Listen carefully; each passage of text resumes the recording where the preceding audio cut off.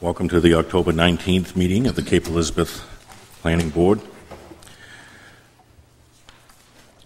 First piece of business is discussion and approval of the minutes of the previous meeting.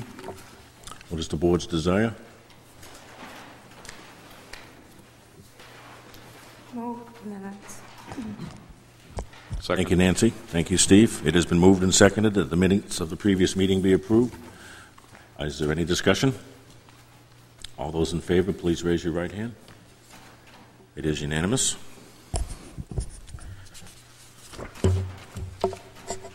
The correspondence received both on the podium this evening and with our meeting packets delivered to our homes from Town Council Michael Hill in regards to DeMille et al. Versus the Town of Cape Elizabeth et al. This is an ongoing civil action involving the town, the Cape Elizabeth Planning Board. Shoreland Zoning newsletter, summer of 1999. A letter from Linda and Everett Johnson of 1235 Shore Road in regards to the Scout House restaurant application.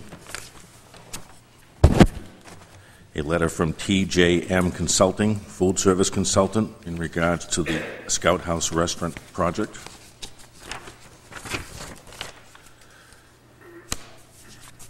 A letter from Mary Ellen and David Wideman in regards to the application of the Scout House restaurant. A letter from Jonesy's Service Center from Greg Jones in regards to the Scout House property application. A letter from Alan Atkins in regards to the Scout House restaurant application. A copy of a newspaper article from the American Journal, October 13th, 1999, reporting on a Cape Elizabeth Planning Board workshop meeting and the new sidewalks and streetlights in the town center zone. A letter from Leland and Carol Murray in regards to the Scout House restaurant application. A letter from Mary Townsend, Steve Notice, Deborah Curtis, John Donnelly in regards to the Scout House restaurant application. A letter from Colleen Myers in regards to the Scout House restaurant application. Two letters from Michael Hill, the town council, in regards to the Scout House restaurant application. I'm going to pause for just a moment in regards to these two pieces of correspondence from Michael Hill and ask that Maureen take a minute to explain specifically the second one that was just received tonight for the benefit of board members. I just wanted to point out for the board the letter from the town attorney dated today, October 19th. The reason I wanted to call your attention to it is on the second page. He has drafted two findings of fact, which you can use or you cannot use as you see fit. But I just wanted to call your attention to them, that they are there in case someone wants to make a motion and use those findings. Thank you. Any questions of Maureen before I continue on? I'd like to thank the public that's here this evening for giving us that extra time to review their correspondence. Much of it concerned an application that is before us this evening, and I wanted a chance to read it before we continued on. Under old business, the only item on the agenda this evening is the Shore Road Restaurant site plan. If the applicant could come forward, please, and reintroduce themselves. Good evening. And if you could just bring us up to date since our last meeting, please. Once again, my name is Helen Muther. I'm a principal in 1231 Associates, the applicant for the Scout House restaurant project. I thought it would be helpful tonight to go over the modifications to the application which we have made since the last hearing. First of all, the site plan has been revised based on Mr. Emery's comments and others from the board and the public. We now show such things as the trees which will be removed, the added dimensional layouts of the walkways and deck, the grease trap information, setbacks, etc. Regarding odor, As we stated before, it's not a criteria of site plan review based on our review of the ordinance. However, we did include in our application amendment a detail of the type of hood and fan that would be used in the restaurant. Also, we asked our kitchen consultant, TGM, which is the letter that you referred to tonight, to write and explain the hood system. As you can see in the letter, he states that the hood system extracts up to 95% of the grease coming out of the facility and thereby eliminating undesirable odors. Another detail shows the path for delivery trucks on the site. As you can see from that detail, there's plenty of room for trucks to back up and maneuver in the site without having to back up onto Shore Road. I would add that we don't anticipate numerous large trucks coming in. What we see more as the A.G. Kennedy type produce local vans that would be delivering to the restaurant. Regarding buffering, we've added the fence along the entire east side, along in here. That fence, as you see from the details, from the site plan, is 8 feet in height and cedar, and what it will do is match the existing fence, which has been put up by the abutter on their property. As you may recall, this is the abutter's right-of-way, private way. On the northerly side, you'll see there's a detail in the amendment to the application which shows the expanded 42-inch high wood guardrail, and it shows the various heights of the headlights from various different vehicles, with the highest one being the Ford F-150, which its headlights come up to 37 inches. Therefore, the guardrail effectively blocking the headlights. We feel that with this full guardrail, expanded height, the ragosa, and the extensive trees between this site and more than 250 feet back to the nearest northerly abutter will be highly unlikely that there'll be any headlight wash, and therefore an effective buffer.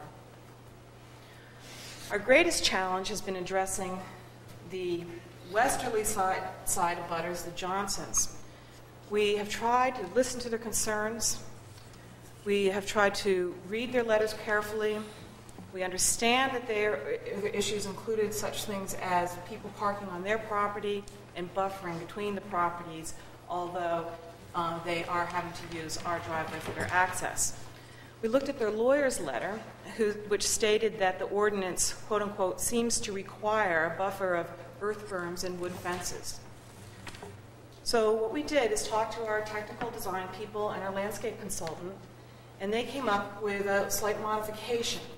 You'll see now that the driveway is actually moved over a few feet, retaining the required setbacks, retaining the required room, but giving us on our property some additional footage to have a buffer.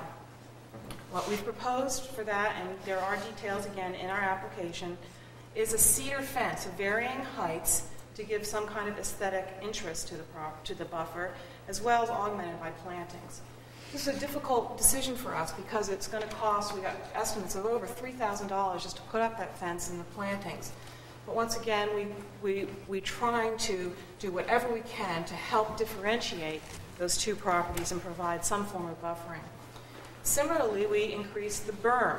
So now this comes down farther than it did before, again, emphasizing the difference between the two properties.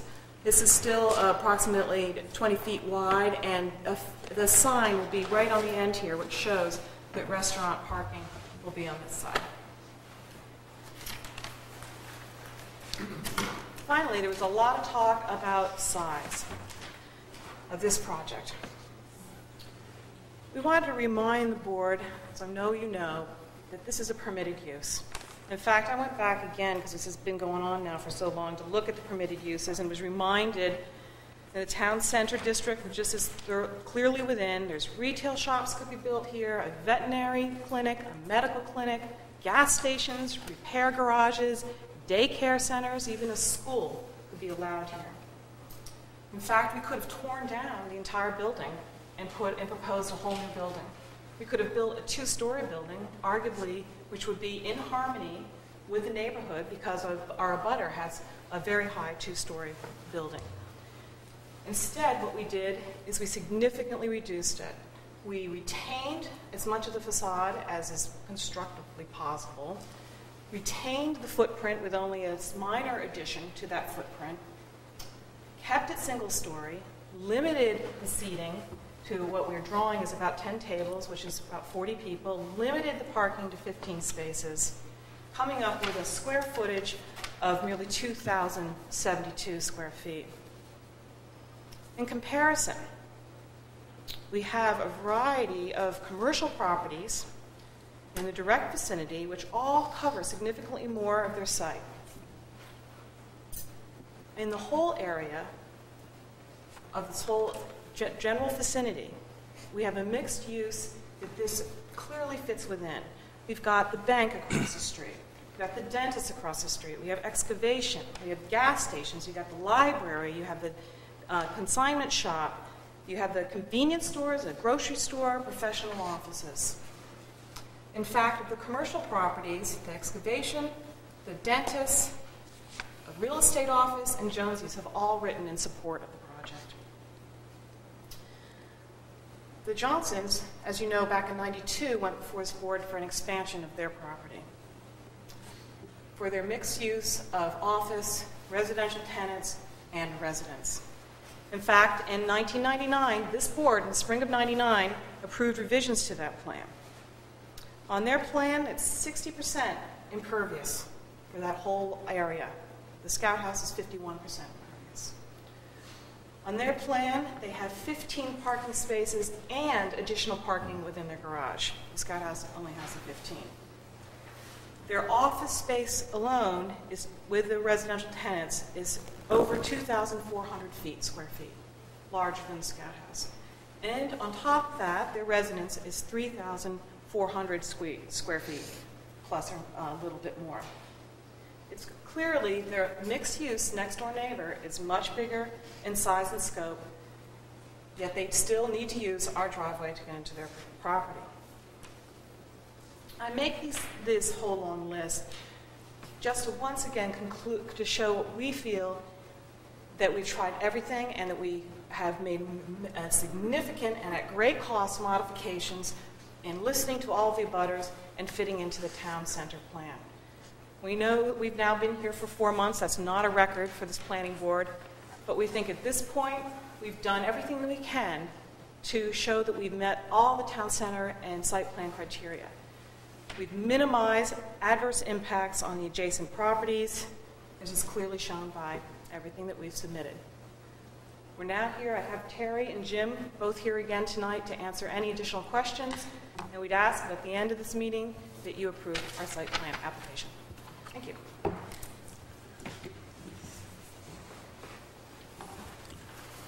Thank you. This time, this application is now open for discussion by planning board members.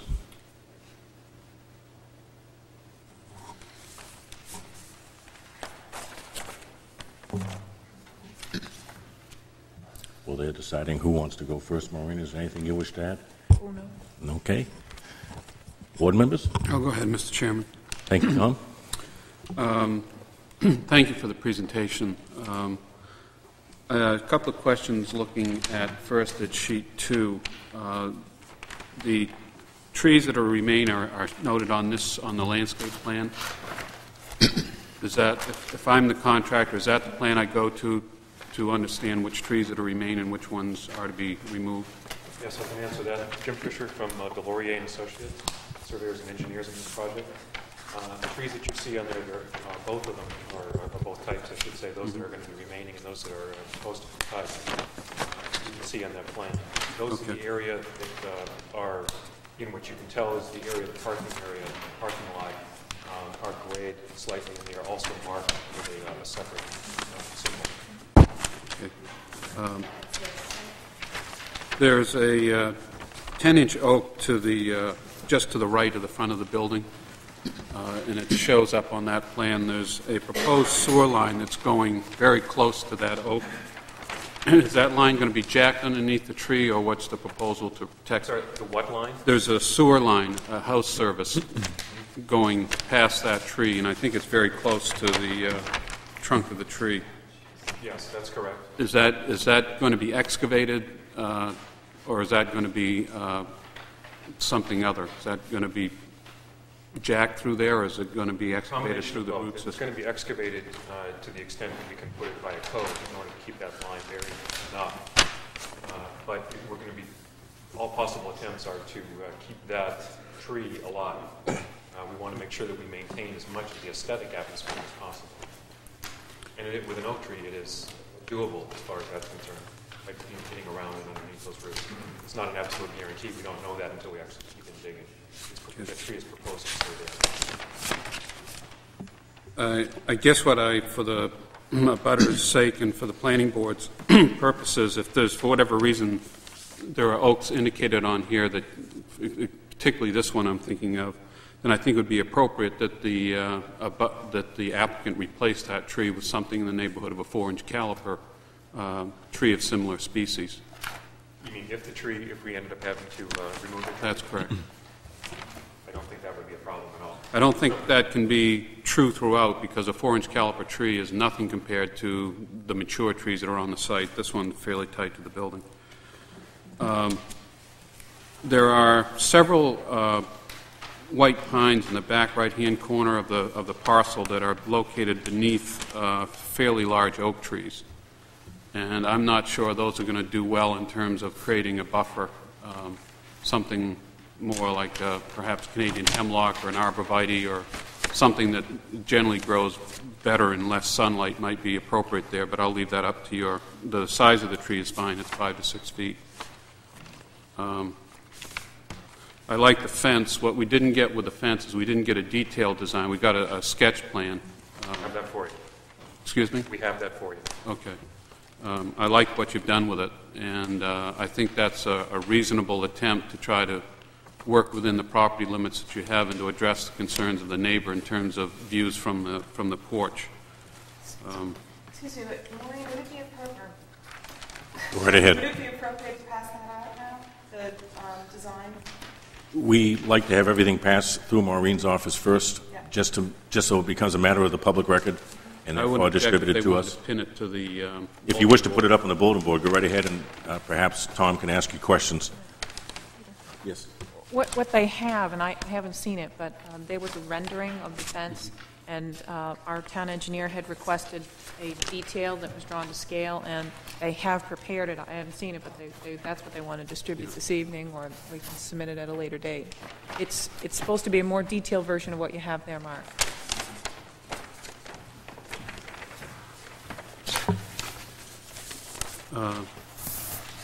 Just a couple of other comments. Under the tree protection detail, that detail is meant, I think, to protect the bark of the tree, but it doesn't do anything to protect the root zone of the tree. And it looks like you're going to have an awful lot of equipment and construction going on here, so I would recommend that something, snow fence, be placed at a wider diameter from the trunk. Typically it's the drip line, but certainly something 10 feet out from the trunk would be more appropriate than tight to the trunk. And on the plant list, you have quite an extensive cottage garden in front of the building and several perennial gardens, and there's a list of perennial understory mixture. And unless I'm missing something, I don't see the square footage is listed in a number of different plants, but there's no spacing or number of plants. Either one would be acceptable. I know there's a certain amount of creativity that goes into selecting which perennials go where, and that's quite a detail, but I think in the town's interest and the abutters' interest, either provide a spacing that these would be typically placed at whatever it might be on center, or that give us a number for them. We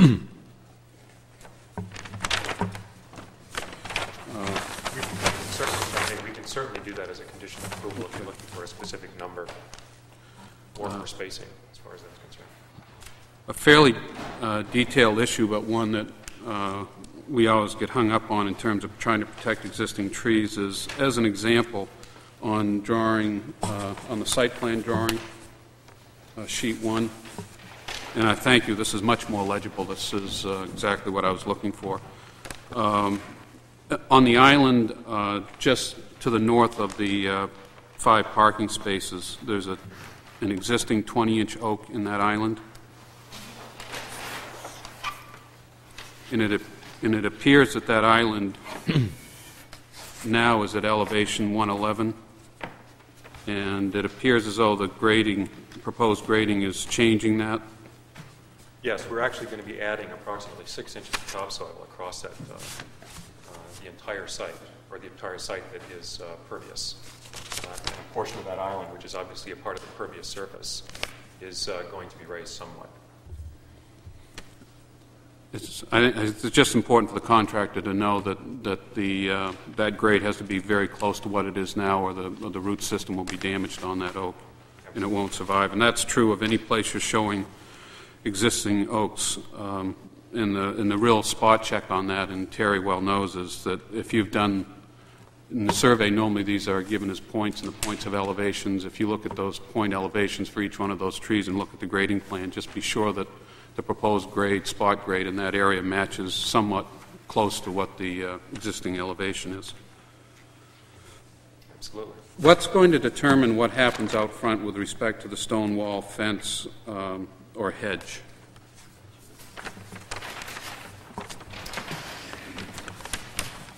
You have a note on the plan that gives us... We don't know at this point, both for cost and aesthetics, what makes the most sense, which is why we've left it open. There's no height given for the fence. Should we say that it's whatever height it is? 4 feet might be a little tall. I don't want to micro-design this thing. Yeah, that's part of the problem, and also because of the setback, it's so close to the road, it's hard to determine at this point what will both make sense for height. Unless Terry has a great idea. Terry DeWine, landscape architect, that it is obviously a design detail. The fence itself, if it is a fence, probably would be 36 inches high. With a stone wall, probably designed in conjunction with the cottage garden.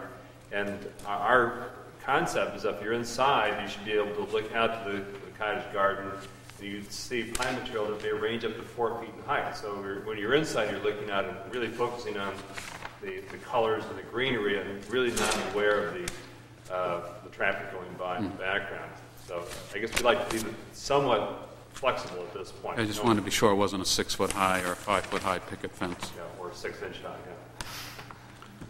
Flexibility is something that is a little difficult for code enforcement officers, and 3 months down the road when this thing's built, and the plan always comes out inevitably. The plan comes out, and if it wasn't on the plans, then the code enforcement officer has a difficult issue, and the planner, in terms of enforcing the plan.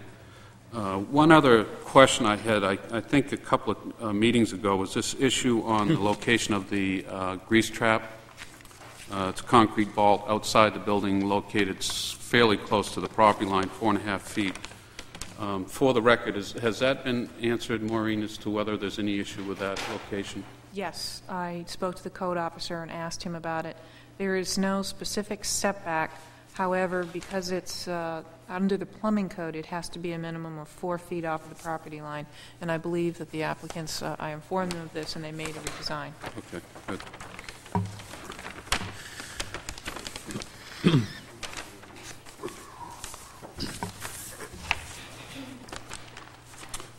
The only other issue I might raise is this issue of the guardrail, and I saw the section and all that. We have a note in our on the table this evening, and I think it, even though it may not have been provided in writing in the past, I think it's certainly the issue was expressed at the past public hearing.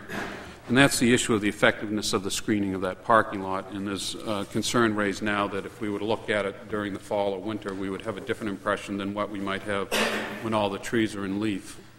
And I don't question that you've done a thorough job in trying to deal with that issue and to show the planning board how that's going to be dealt with.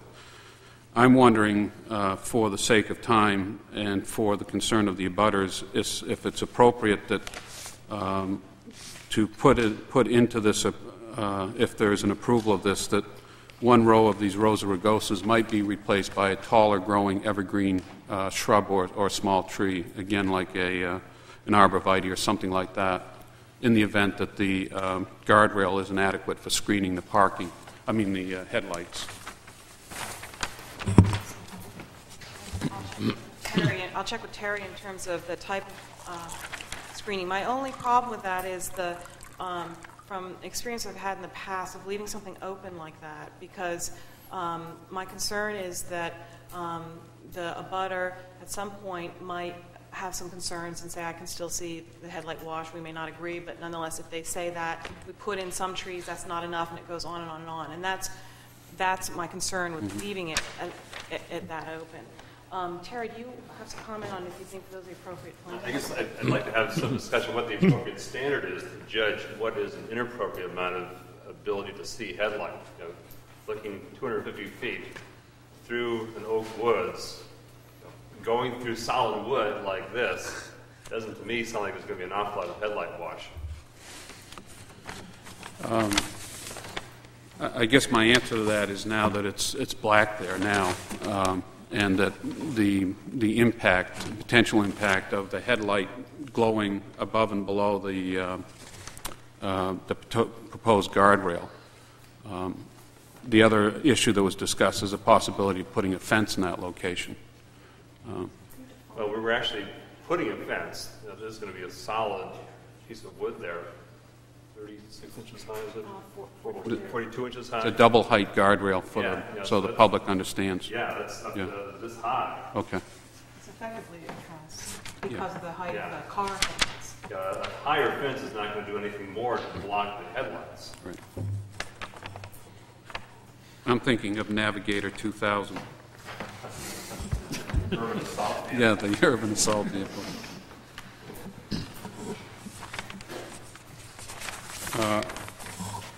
I guess my last comment would be with respect to the impact in terms of the times of use.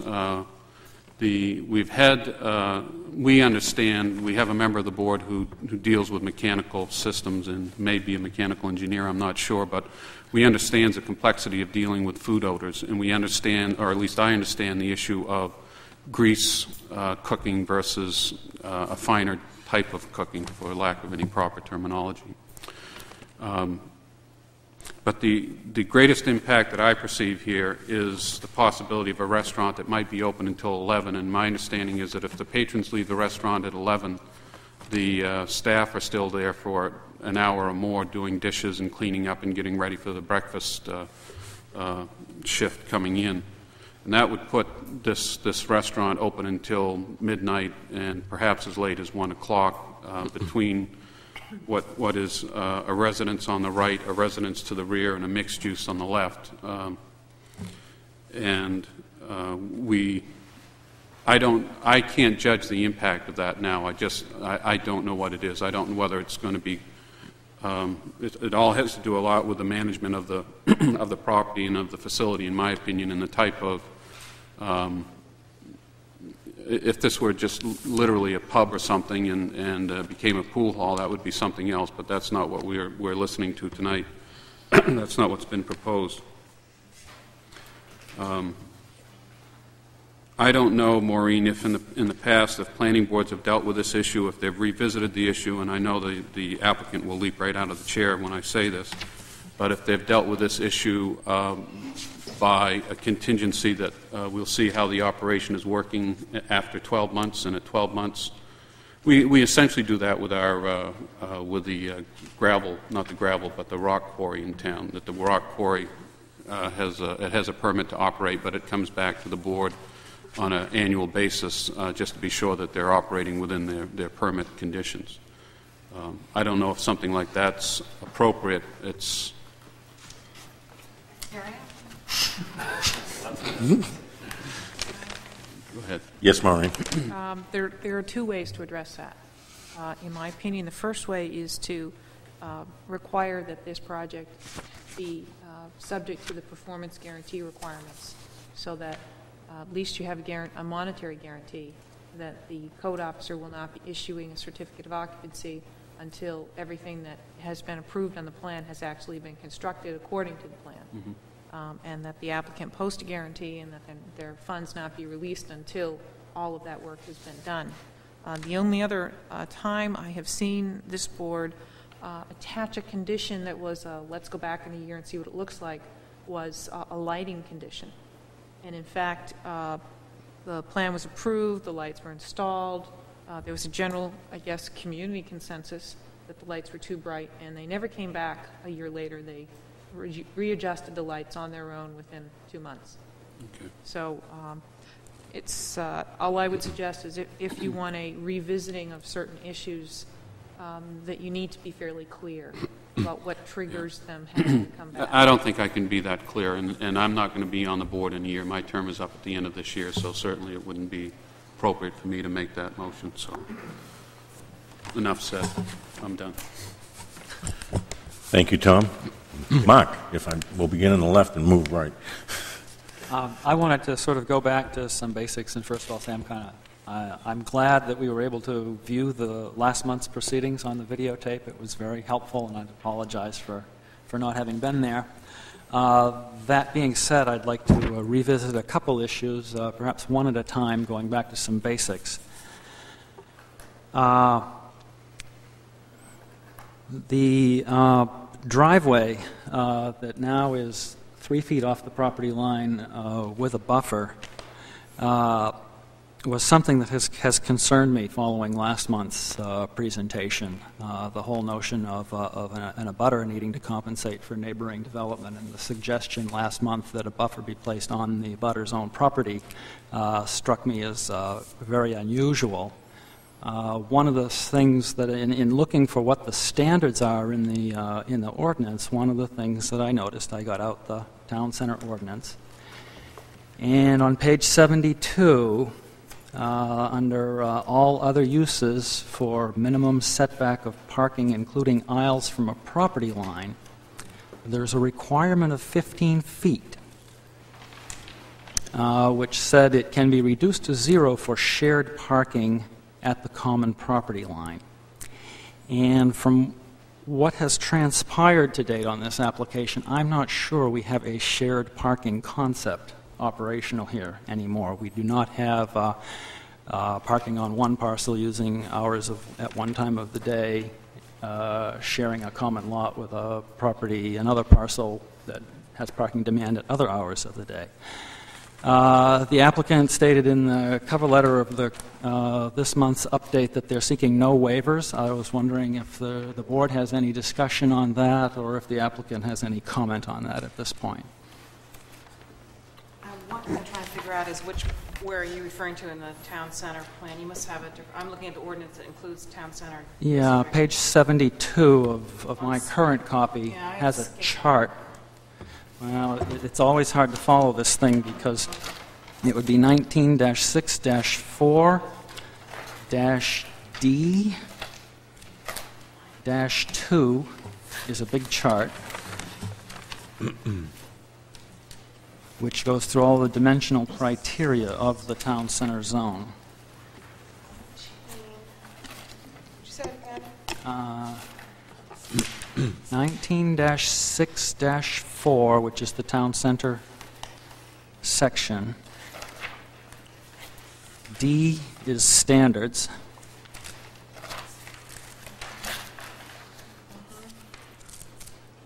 D.1 is the performance standards, and D.2 is the space and bulk standards. If you go to near the end of those space and bulk standards, it's a long chart that goes over a series of several pages. There's a section, let's see, 1, 2, 3, 4, the fourth grouping from the end of that chart. There's a heading that says minimum setback of parking, including parking aisles from property line.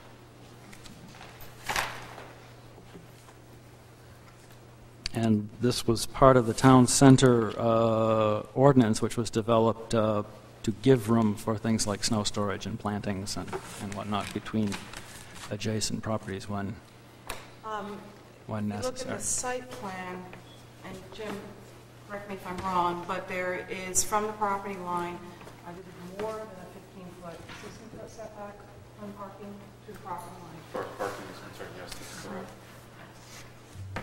the heading of the chapter, the heading on the chart says minimum setback of parking, including parking aisles.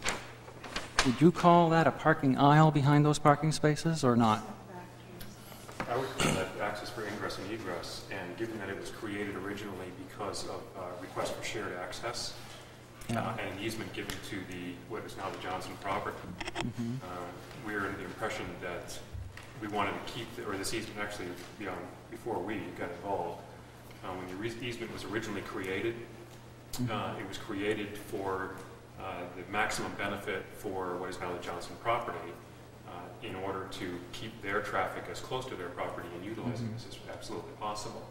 So those parking spaces don't have a parking aisle to access them? They come over something else, in your opinion? You mean the parking spaces that are in this section right in here? Yes.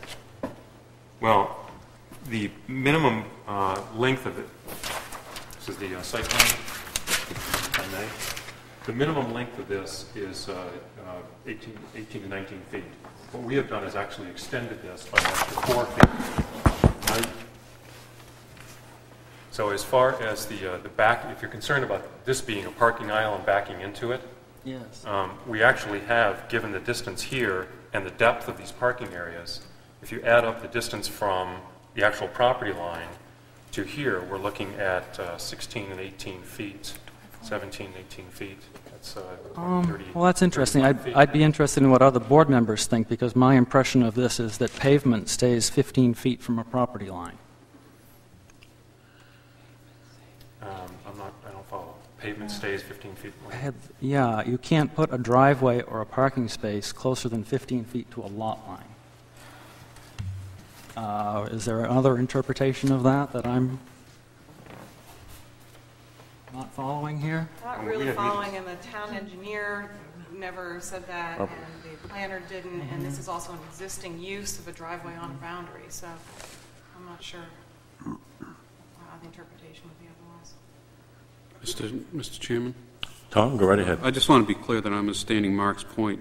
Your point is that because this is not now a shared parking concept, Right. that the requirement is increased from whatever it is up to 15 feet. Could I interrupt for just a second? I'm really sorry. I'm missing one thing, I guess, the shared parking concept.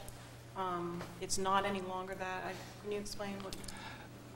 There's an annotation here that says parking setback may be reduced to 0 feet for a shared parking lot at the common property line, which would mean, say, two neighbors decided to share a parking lot and place it straddling their lot line. By definition, you inherently couldn't have a setback there because you'd have the paving of the parking lot straddling the lot line. Up here. Right. You have that sort of condition up there. Right, and then an existing use, which has historically always been this portion. That's an existing use, yes, but I would go. I think that's worth discussion. The existing use does not includes the traffic to the abutters parcel, but not the traffic and parking on your parcel. You have a new use, not an existing use. But from a technical standpoint, when you're looking at the distances involved, if let's assume the hypothetical of a shared parking area with at least the minimum width of the aisle space with parking at 90 degrees or a lesser angle off of that space, 24 feet being the aisle width, the required aisle width for 90-degree parking.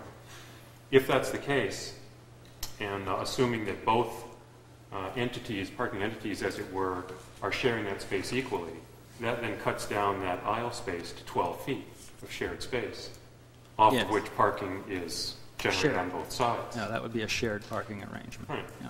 In this case, we have considerably more than that, primarily because we are dealing with the situation of the easement that was granted to the Johnsons, the westerly abutter, for the purposes of accessing their lot. Mark, Mr. Chairman? Go right ahead, Tom. My concern here is whether it's, regardless of whether it's the Johnsons or the current applicant, I don't want to get someone put into a double jeopardy situation where The Johnsons came before this board and got approval to relocate this driveway on the applicant's property, and that was a shared, that easement was for shared parking to the rear, and the previous project was approved with the parking in the rear. The Johnsons have expressed concerns about the visual impact or other impacts from the proposed parking for the restaurant side. In an effort to deal with that, the applicants have shifted the driveway over a little bit, and they've also provided additional landscape buffer between the two rear parking lots, the Johnsons and the one for the proposed restaurant. Under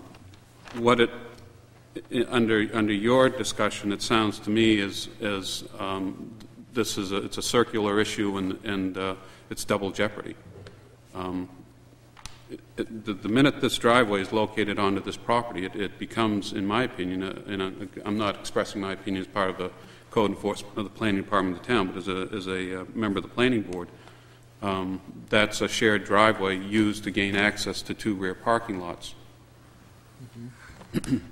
Right now, none of the parking is shared. You have parking for one parcel, parking for another parcel, and you have a right-of-way easement from over one lot to another,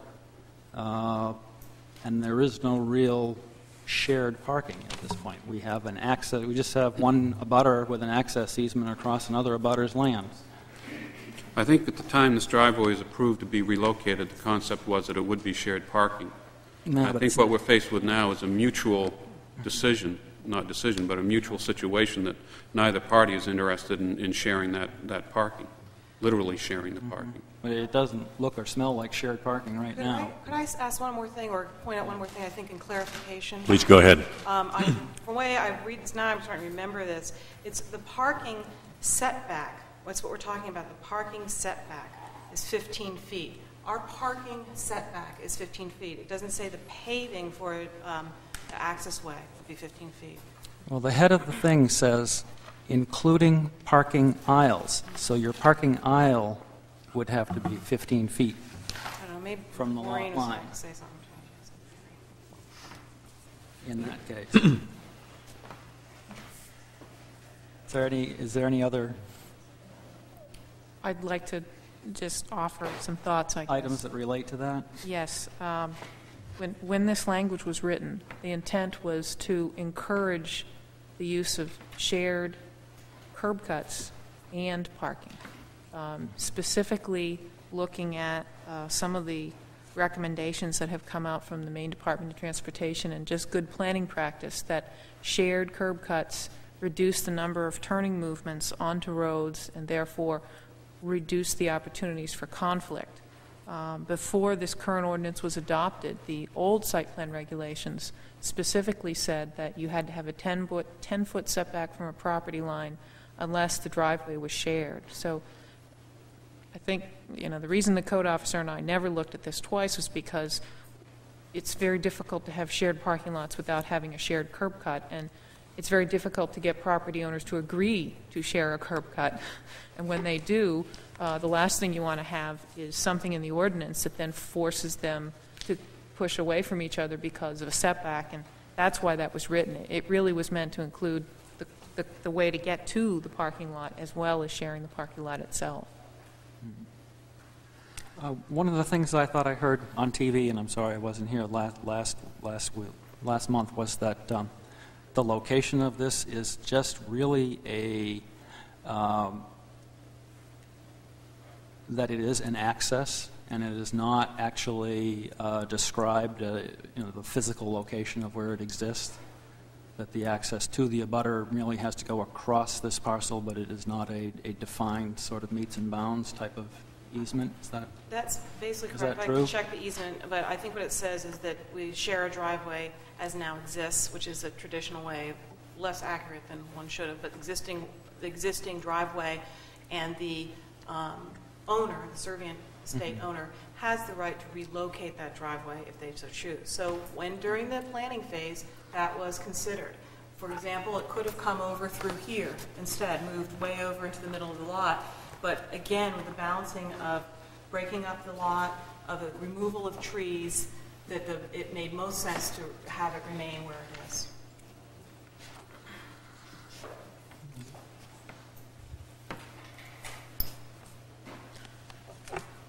everything else in the application, as I watched TV, I thought was very thoroughly done and well presented. The aspect of that orientation of the building, I think, is one that is perhaps more a question of perception than its performance under the ordinance. The ordinance says that a building should be sort of oriented toward the street and have a presence on the street, but it doesn't require everybody to come and go on the street. Quite the contrary, it requires everybody to park in the side and the rear, and says really that despite that, you're supposed to orient the building so it looks like it doesn't have its back end of the street, which this application, I think, has done fairly well. If there are any other things that relate to this, I'll let other folks chip in here. Al, go right ahead. Chairman, I think I left the last meeting with two major concerns. One was the complaint by the Johnsons, the abutters, of the lack of a fence. And I think that has clearly been met here tonight in the proposal for the fence. The second point was raised by Mr. Emery, and I agree with him that some attempt should be made, although it may sound a little undemocratic, but I think it's necessary to preserve this locale. That is, to limit the hours of operation. I would be in favor of a limit from opening at 7 a.m. and closing at 10 at night, or at least the doors, obviously people could be out.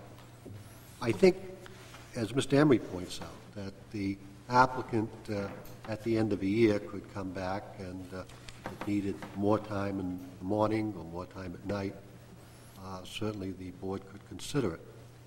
But I would be willing to go along with the proposal if it had that amendment to it. I think, too, that the letter submitted by Council Hill is extremely important. I think it's necessary to read into any decision that we make the findings that the existing property is in current state of gross disrepair,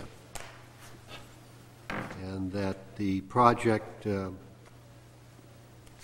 will not adversely affect, in my opinion, the abutting properties either in noise, odor, headlights, or increased traffic or other effects. When I say other effects, I'm specifically including my prior comment about hours of operation. I think the compatibility with existing uses and purposes, a village feeling, mixed retail, residential uses, and this restaurant should be permitted within the district. Thank you, Mr. Chairman. Thank you, Al. Before I ask the applicant to address your concerns about time of operation, I'd like to hear other comments from the board in regarding that matter. Regarding which matter? The hours of operation. I had a number of questions, but I'll stick with the hours right now. I think I'll it's only fair Yep. that the applicant tell us what they would like to have for hours, what they think their hours are going to be, and I think that's going to tell us what kind of restaurant it's going to be. And I think it's a fair question in light of the neighbors' concerns. Thank you. David, do you have any concerns? You had your hand up. I pretty much concur with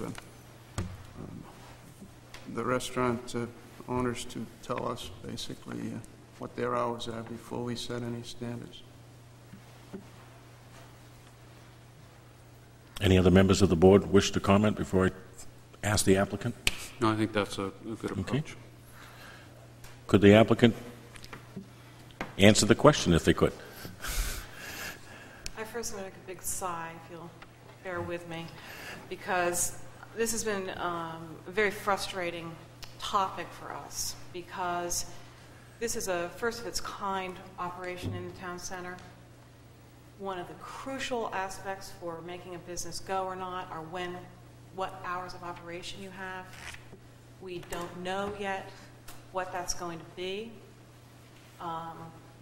Although, with all due respect to Mike Hill and his comments, I think there is some problem in tying hours of operation to minimizing adverse impact from a legal perspective. But, as always, with everything that we've been doing, we talked about this afternoon after looking at the correspondence. I think that in terms of saying 10 o'clock, no more seating after 10 o'clock, which is how I'd like to have it worded. My problem with hours of operation is that you have to have cleanup, you have to have a lot of different things going on after that. I'd like to say that the seating after 10 o'clock, no more seating, would be fine because our suspicion is, based on what's happened, it happens in the whole Portland area, is that most of the year it's going to be 9 o'clock or 9:30. But there is a concern of having to come back here again, and the concern for financing purposes, for actual operation, that we had such a restriction on that we couldn't live with it. The 7 a.m. is a little bit more of a surprise to me. I don't know if everybody's up and at 'em in this town in the morning.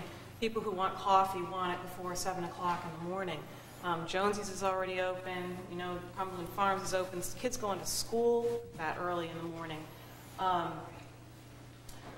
And we really hadn't even talked about the morning issue because it's not where the concern would be in terms of sound and that kind of thing.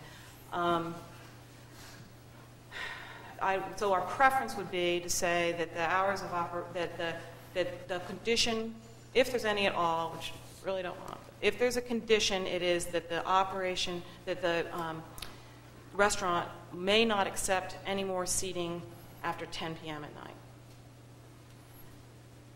That's what our preference is. I can accept that, Mr. Thank you. Chairman, and I want to say that on the 7 o'clock in the morning, that was prompted by my own profession, which is the law. I don't go to work until 9. So 7 is an extremely early hour for me, but not necessarily for everyone else. So I would be happy to remove the morning hour and leave that to the economics of the neighborhood. And no more seating after 10. I'm perfectly satisfied with that. Steve, I promise to come back to you for the rest of your concerns and questions. There was mentioned someplace, and I can't point to it exactly, that you hadn't decided whether or not to apply for a liquor license. Correct. Have you decided? No, we have not investigated it yet. You have not decided? No. Okay. Looking at the plan, you've got a fairly large deck out here. I can't imagine what the deck would be used for other than outside dining in the summertime. And it says specifically, I think, in the booklet tonight that there's not going to be any outside dining. Is that something you think may evolve over a period of time? There is that possibility. At this point, we see it more as a gathering and waiting area, or for people, kids coming up in bikes. Perry's working on design for the deck, which would have benches around the side of it. There is a possibility, again, we don't know at this point, but there is a possibility, I suppose, that we could put some seats out there in the summertime. We would be restricted by what the use is inside and how much we'd put out there, because we still we only have 40 seats. Okay. It mentions someplace that you're anticipating a fair amount of takeout business. I believe the abutters are continuing to assert that. We, at this point, expect to have a sit-down restaurant with people coming in and getting coffee and pizza. We are not planning a significant takeout at this time. I don't mean to be a smart guy here, but we don't have a pizza store in town, pizza shop. It seems to me if there's a decent pizza available, people are going to come, and it means it's going to be a very heavily trafficked site for people, I mean, I go out and pick up pizzas for my kids all the time. Now I have to drive to South Portland to do it. We don't have to drive that far. You know, we'll be standing in line as well, but that's going to mean a lot of people coming there specifically for a takeout, and that's going to mean a lot of temporary traffic. And frankly, I just don't think the site is going to handle the traffic well, but that's a separate issue altogether. Okay. The menu I'm not going to even ask about, but I think that's going to dictate a lot of what happens afterward, of what you decide to serve. The one thing I want to touch back on is the shared driveway issue that Mr. Wilcox brought up. I, for one, would like to have the town attorney review that and see where we stand with that. I'm just not feeling comfortable. We're sort of bucking the ordinance, yet we hear from town planner that the intent of the ordinance was something slightly different than what was written. So I'm just confused. I would like to have that addressed. Can I comment? Feel free. I hope you can imagine how extremely frustrating this is to hear, because we have dotted every I, crossed every T. We've had pre-meetings, we've had workshop meetings, we've had meetings after hearing meetings, we've had a lot of meetings, we've paid a lot of money for the town engineer to review all this, and in each of those instances, they agreed that this is a shared access into the parking areas, and it was never brought up. The fact that we're now going to have to go around again for another month for this, we really have a problem with that. And if there's any way you can work it out now without doing that, we'd greatly appreciate it. Well, I, for one, do not feel comfortable dealing with this right now. I really want the town attorney to take a look at it. But I'm just one member. David, further comments? I have a couple of comments. I am pleased to see that you've done some work to put together the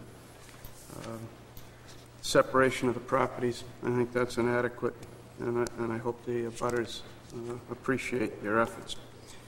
Regarding the exhaust system in the kitchen, I have a couple of comments. The picture of the installation, let me back up a second. Where, do you know where on the roof you are going to put your exhaust system? I believe it's shown on the elevation. It's right here. It's on the back side, on the easterly side. Okay. Because that's the kitchen area, so that's where they suggested it to go at this point.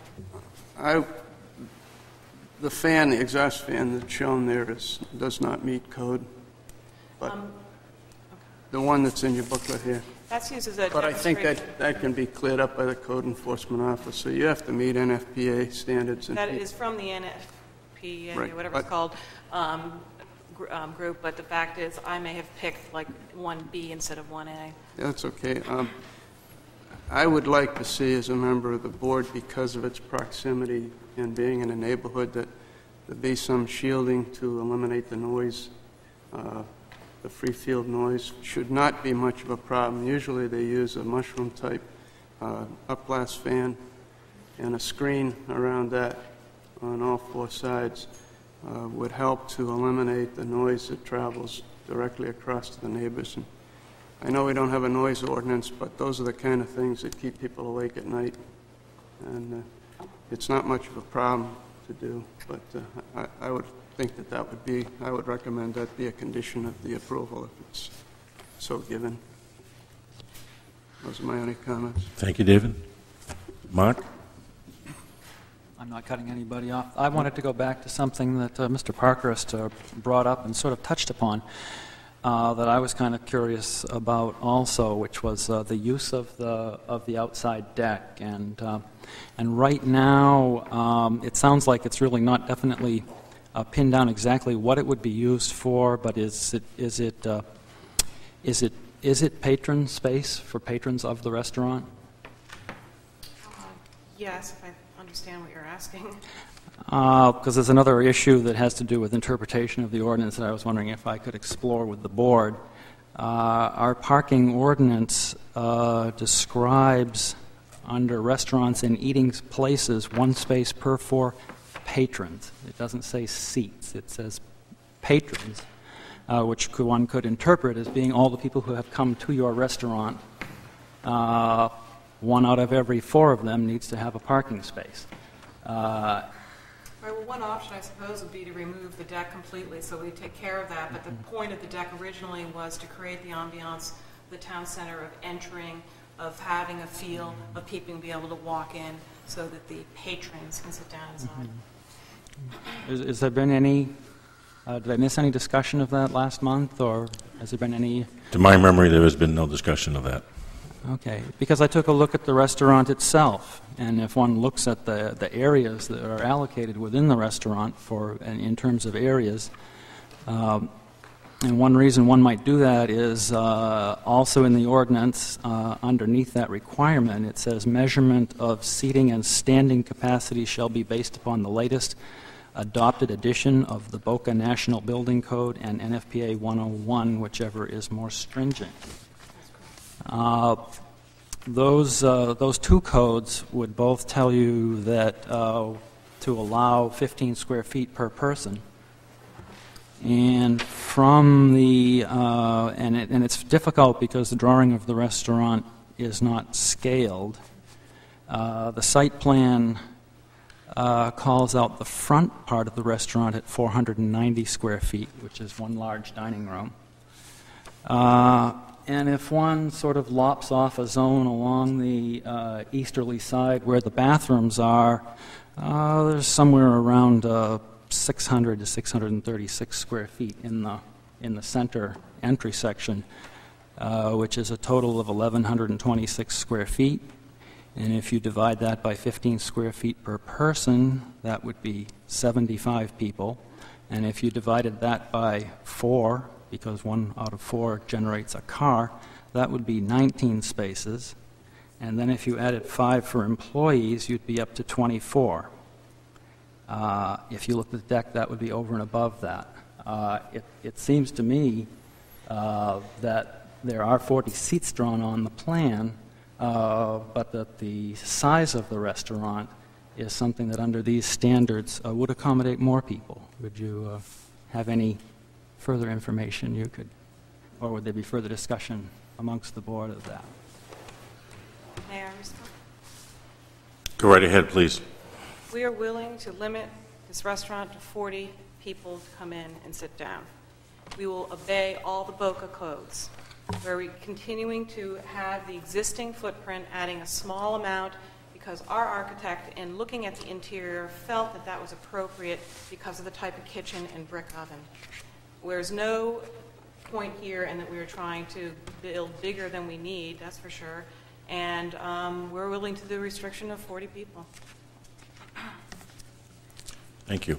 In addressing the concern as to how we count the patrons in a business, I think it's unfair to ask the applicant to take into consideration people who are en route to their business, who are there awaiting to be seated within their business, because the factor cannot be determined. It's unknown, and therefore can't be used as a condition of approval, in my opinion. Well, my point was that within the restaurant itself, the public area of the restaurant generates a greater parking demand than what's been accommodated on this site. Unless the applicant is seeking a waiver or the town has some mechanism for enforcing seating capacity in public areas, which I'm unaware of, I don't think anybody from the town would be going around and visiting restaurants. What's in the ordinance is in the ordinance. This would be the same thing, though, Mark, as asking a doctor to count the seats in his waiting room and determining the number of spaces he needed in his parking lot. It gets... We never have. Go right ahead, Tom. Chime in for a minute. I don't see anything wrong with posting this restaurant for a maximum of 40 seating capacity. If an owner of a restaurant decides to allow 18 square feet per patron, the community center back here has rooms posted because of the type of fire protection or the type of structure that it is, that it has limitations on the maximum occupancy, and those rooms are posted accordingly. Whether the town then wants to take it upon itself to visit those establishments occasionally to see that that's enforced, that's an enforcement issue. But I think if the applicant has indicated that they're willing to put on the record that they will have a maximum of 40 seats, aside from the issue on the outside seating of potential disturbance to the abutters because of additional noise or anything like that, if there were a total of 40 patrons and it were noontime and I was the 35th patron and I was there with 3 other people and I was unable, I certainly would like to take advantage of on-deck seating if it's appropriate to the neighborhood and appropriate in terms of the type of operation. I'm not suggesting that if this turns into a dance club that people be allowed to dance out on the deck, but I don't see that there's anything particularly wrong if 3 staff people from Town Hall want to go over and have a quiet lunch on the deck as long as the total capacity of the facility doesn't exceed 40. And I certainly would hate to see the amendment that's being, the improvement that's being made here, the amenity that's being proposed here is discouraged because of our concern that there might be more people than every square inch can be accommodated in terms of parking. The other thing in terms of the liquor license, I think that makes a big difference in the type of operation, but it also has a second level of control and also another opportunity for public input. And that license is a state license and also one that has to be approved by the town council, if I'm not mistaken, and that's renewed on an annual basis. So for whatever reason, because there was a liquor license granted here, anyone in town, including the abutters, could come forth and testify before the town council of issues that might be arising. And it's always unfortunate that if problems develop that force the public to go and then try to shut down an establishment, but clearly there's evidence that that's happened in Portland, and enforcement action has been taken and liquor licenses have been closed and restaurants have been closed for not being operated appropriately. Thank you, Tom. But I thank Mark. He's done an awful lot of work to try to understand whether or not the parking is adequate, and he's brought the whole board and I think the applicant and the public up to speed that there may be some flexibility here, but I think limiting this to 40 occupants or whatever the code would allow based on the number of employees and the number of parking spaces for patrons is certainly appropriate. Well, Mark is definitely the strongest member of the board as far as interpreting zoning on this. He's kept us out of trouble in the past, and I always thank him for that. I had a little bit of explanation. Right ahead, Terry. Here, there was a lot of discussion last time about what it means to be the village and the sort of uses that are anticipated here. And I guess it's important to realize that this is not the main mall where you are sort of expected to have your own parking on your own lot. This is a true village. And the town center guidelines talk about the uniqueness of the town center, the enrichment, the linkages. And I think what's anticipated is people are going to be coming to the village for more than a single purpose. They're going to the real estate office or the library or the school and then leaving their car someplace. Maybe it's here at Town Hall or over at the auxiliary town meeting building and simply walking across the street. We like to think that people can be actually walking to the restaurant or even riding their bikes. We have provided bicycle facilities. We've heard Helen talk tonight about people arriving by bicycles. So we're really looking at a whole range of transportation issues here that aren't dealt with on the amount of parking that we have here. We really think that parking is a shared resource for all the various businesses within the town center. Thank you. Nancy? You might want to bring your microphone closer. Question for Maureen. On page 1 of your memo, you state, the traffic study demonstrates that Route 77 Shore Road, Scott-Dar Road intersection currently qualifies for a red-green traffic signal, and that this project will increase traffic to the intersection. Because the town council has previously decided not to install a red-green traffic light at this intersection, the planning board may choose to approve the project under subsection C by determining that town policy does not support the construction improvements. First of all, I looked for subsection C and couldn't find it. And secondly, this sort of flies in the face of the applicant's statement of significant note in the initial and the second page at the bottom. In the initial traffic report, the engineer states that this project has very limited impact on the operational capacity of the town center intersection. In the second report, the analysis actually shows a decrease on traffic in the area of the project. Those seem to conflict. Yes, and there probably would have been a little bit clearer way to put it. The applicant, and let me try to answer a couple of those questions. The applicant did prepare a traffic study as part of this project, and they submitted it in their original package, which I believe was July or August. And in that package, they studied the intersection. They hired a traffic engineer who's also been hired by the town on other occasions. And when you look at an intersection to determine whether or not it would be suitable for a red-green, I call it a red-green traffic light, there are several criteria or warrants that are applied. For example, one of them is if it's a high-traffic location. If there's been more than, I think, 3 accidents in a one-year period, or more than one accident a year. We've seen that. Right. And they looked at that intersection, and they studied the intersection in the summer months. Mm-hmm. And the determination was, based on those standards, that you could install a light at that intersection now, without the restaurant. They predicted what the impact of the restaurant impact would be, the restaurant traffic, and it was a small increase. So it didn't trigger any additional warrants that would require a traffic signal. It was an increase to the intersection. The planning board was concerned that the current traffic counts, those were the summer traffic counts, were low. Because if you factor in what happens once school starts, in fact, there will probably be a lot more traffic at that intersection, and then the restaurant would also have a greater impact. So the applicant was asked to recount the intersection after school started. And what they're referring in that letter that you just read on the bottom of that second page was when you compare the traffic counts from the summer to the traffic counts for the fall, the traffic counts in the fall are lower than the traffic counts in the summer. Mm-hmm. But even in the fall, that intersection could stand a traffic light under those criteria right now.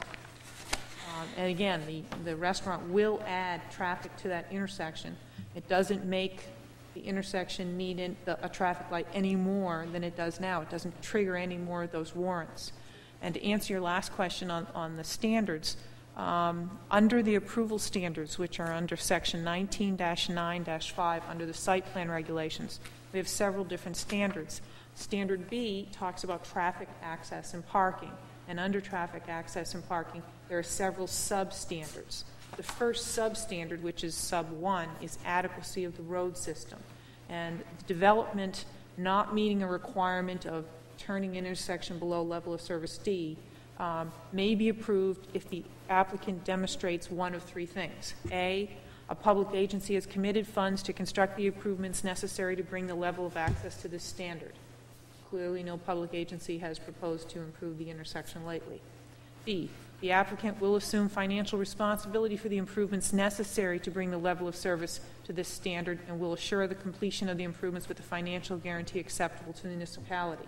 So, for example, if the town wanted a traffic light at that intersection and there was no pending financial grant from the Maine Department of Transportation to put in a traffic light, you could ask this applicant to pay for a traffic light. However, the third section here says the town policy does not support the construction improvements. The reason that third standard was put in there is because we don't want to put the applicant in a position of saying that you cannot get your project approved unless you do this improvement, and the town does not want the improvement. It's a catch-22 situation. And this is not an uncommon situation. There are times when a project may generate traffic that might warrant the creation of a right turn lane. And the concern of the community is that the widening of a road to create a right turn lane is not consistent with the character you want to promote. Therefore, you say, we don't want the right turn lane, we're going to accept the standard that your project is going to create. So that's why that third condition is in there. Did I answer your question? Thank you. Very well. Anything further, Nancy? Well, as I stated last time, I am very concerned about the traffic. I think it's going to increase, and we saw it piling up the night we had a sidewalk, and I cited waiting at the little house that I do my basketry in, to get out, to go left, and cars come barreling around that corner where the bank is, and I am concerned about noise and odors too with the neighbors, and all in all, I think it's too small a lot for a restaurant. So that's where I stand. Thank you, Nancy. I just have two comments. As an individual, I'm uncomfortable with the driveway now becoming an issue, making it difficult for this lot to be developed for whatever reason. And because the planning board, a couple of years back, when your abutter, the Johnsons, were in for their application, we played a substantial role in creating this shared driveway. And that's why I now have a discomfort in seeing it used as a difficulty, another hurdle for the applicant to go through. That's just a comment. In regards to takeout business, I mentioned at our previous meeting that I spent too many years in the restaurant and hotel business.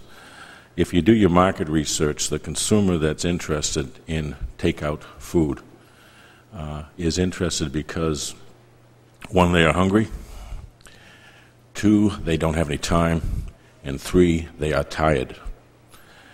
You can meet their needs by offering a delivery service, and you will also reduce the amount of traffic going in and out of your driveway, and you would also reduce the number of people milling around on your deck. If you wish to have that as part of your business, I only offer it as a recommendation. Those are my only two comments. All of my concerns were addressed by other members of the board, so I'll be brief.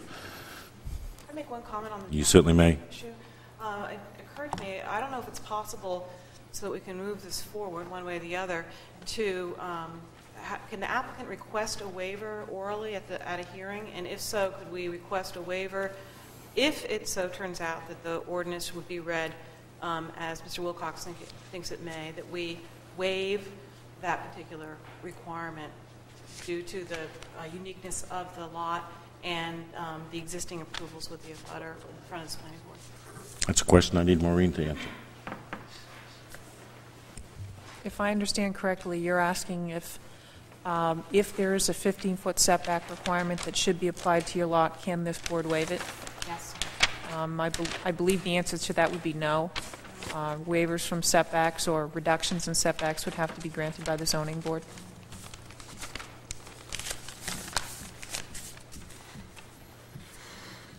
Okay, how about this? Can it be a condition of some sort? Go right ahead, Steve. Maureen's thinking. Well, I've got an answer. Okay.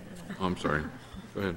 Go right ahead, Maureen. Well, I guess one way to move this forward, I believe what you're going to want me to ask the town attorney is, does the 15-foot setback apply to this project? Is that the answer? That's the question. So you could write a condition in such a way that if it does, the applicant must return to the planning board, and if it doesn't, it's a conditional approval.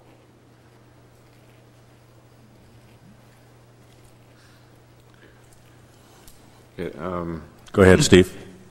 the reason why I really want to have this checked out, I don't know if anyone other than the members of the planning board at the podium tonight have read the October 13th issue of the American Journal.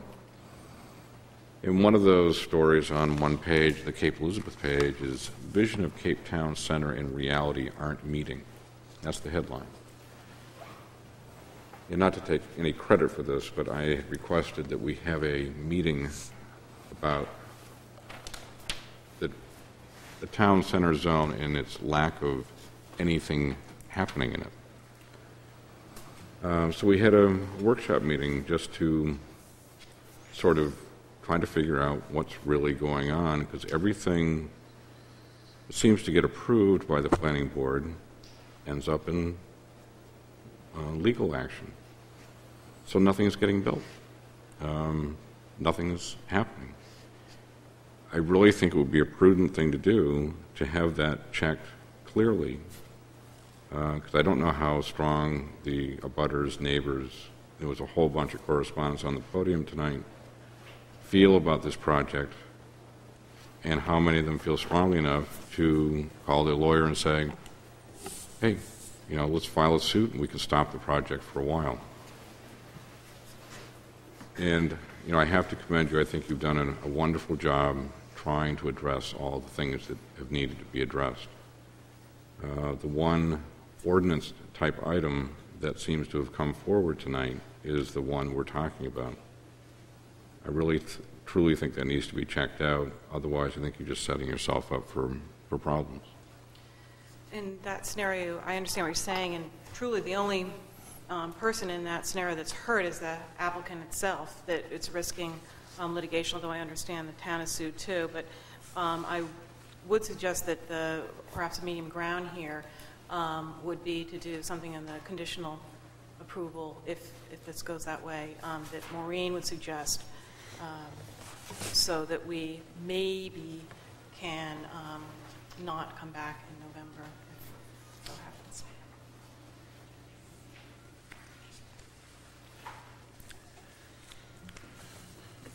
Mr. Emery? Yeah, this one's a real tough one for me because as I said before, this is the ultimate in double jeopardy.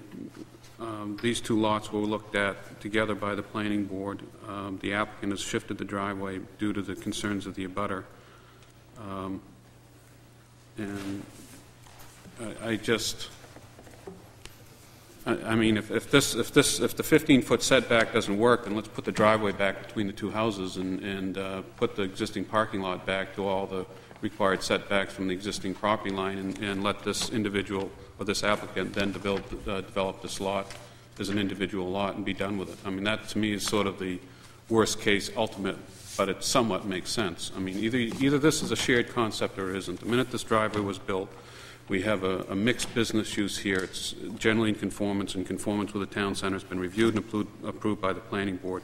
Now to have the person who granted that easement be told that, oh, by the way, your driveway has to be 15 feet farther into the property, and perhaps the applicant would say, okay, that's fine, let's move it 15 feet farther into the property if that's what it requires. It's going to cost them more money, but it doesn't do anything for this plan that I can see. I mean, Mr. Chair? Yes, Mr. Wilcox. well, let me just finish my thought. I would be, if it even has to go to town attorney, if it's decided it's prudent, if the board wants to send it to town attorney, I would prefer to make that a condition of approval rather than hold up this applicant on one matter such as that. Thank you, Tom. I thought you were through. I apologize. No, sorry. Mark? I also spent some time looking at and trying to come to grips with this whole, as Tom refers to it as the double jeopardy issue here. And as I started looking at the demand for parking in the area involved in the restaurant and coming to the conclusion that an applicant can maintain that there would only be 40 people in the restaurant at any given time, but how that could actually ever happen in reality, I'm not sure anybody could even begin to control something like that, and that the disparity in the parking demand of the facility with a small kitchen on the back and much larger and the large dining areas, I then said to myself, what if the abutter were developing this property? Would that make a difference in this sideline? And in my own mind, I came to the conclusion that no, because the facility itself is still overburdening the site in terms of its parking demand. So unless the use were different or scaled back, even if the abutter came forward with this and the parking lot setback issue went away, there still isn't enough parking for this use. And that's my conclusion at this point. I don't think I would even support the conditional approval at this point. Thank you, Mark. Go right ahead, please. One more question on this, just so I see where you're coming from on the ordinance with this. If you look at our page 189, which is under approval, site plan approval 19-9-5B, traffic and access, 2, access into the site. Are you there yet? D. Go through the numbers. I think newer copy. 19-9-5. Approval standards under site plan. Yeah. B, traffic access and parking. Yeah. 2, access into the site. D, no part of any driveway shall be located with a minimum of 10 feet from a side property line. However, the planning board may permit a driveway serving 2 or more adjacent sites to be located on or within 10 feet of a side property line dividing the adjacent sites. And so I'm trying to understand the differences between these, if this is termed a driveway. The 2. I think that's a good point that the applicant raises there. That there can be a reduction in that 15 feet apparently for this which is a sort of a town-wide as opposed to a town center requirement.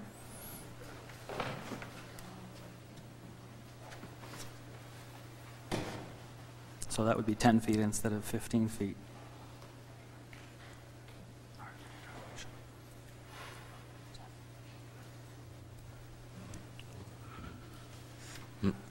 While we're thinking about it, the one other thing, Mr. Wilcox, I'd once again remind you is that we did talk to the dentist in terms of overflow parking and the fact that the multiplier under the code does allow us the amount of parking spaces that we have proposed. What was the last? That the ordinance for the amount of seats we're going to have allows the amount of parking spaces we have. And we've gone beyond that to get an abutter to approve for us to have overflow. Do you still have the same concerns, Mark, or have they been addressed? Yes, because the ordinance doesn't say the word seats. The ordinance has to do with the size of your facility. Okay. If there is no further discussion at this time, does the board wish to call a motion? Mr. Emery. I'd like to propose a motion.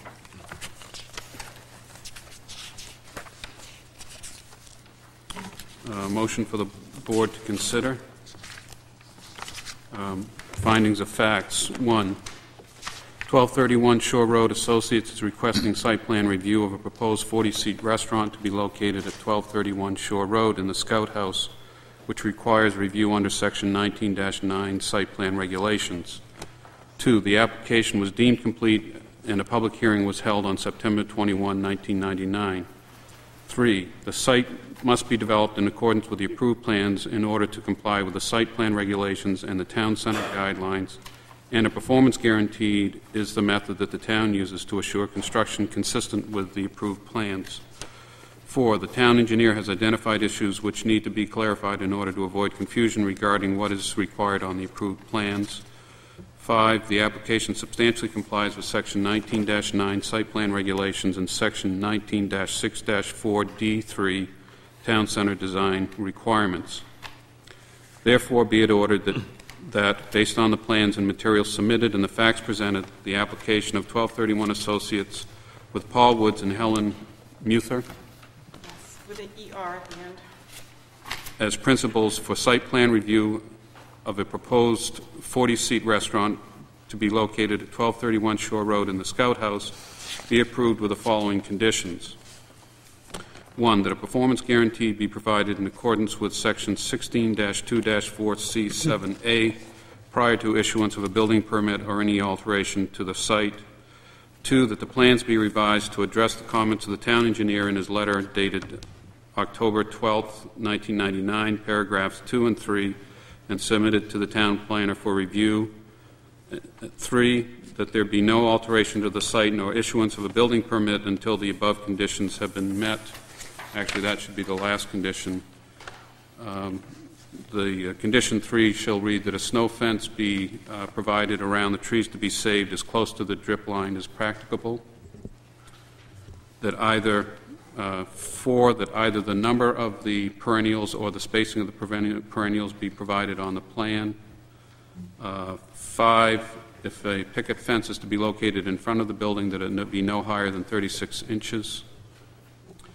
And 6, that the final design of the fence along the westerly property line be submitted to the town planner for review and approval. Is that 6? Mm-hmm. And 7, that there be no alteration to the site nor issuance of a building permit until the above conditions have been met. Is there a second to Mr. Emery's motion? There is a second to the motion. The motion is now open for discussion amongst board members. Mr. Chairman, I would add the condition that, I'm sorry I lost the number. Is it 8? It would be number 8, and number 3 would then become number 9. That would limit the hours of operation so that no patrons be seated or admitted to the restaurant after 10 p.m. Mr. Chairman? One moment, Mr. Emery. Do you approve the amendment? Mm-hmm. Go ahead, David. I would like to request that a 9 be made 10 and in place of 9, a site barrier on 4 sides of the roof exhaust fan for free field noise reduction. Could you repeat Could you that? say that slowly so Maureen and Leslie can write it down?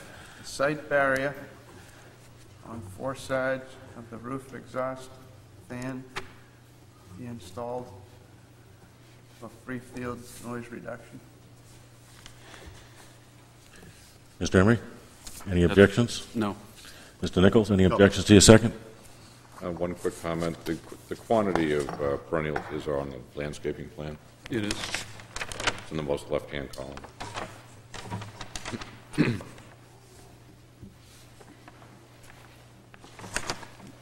Oh, over on the other side of the sheet. It's not on my plan. Down here. Sheet number 2. I'm on sheet, 2. Let me see.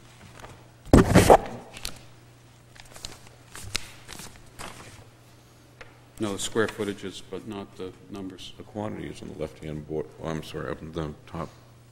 Yeah, this is for the shrubs and trees. Okay.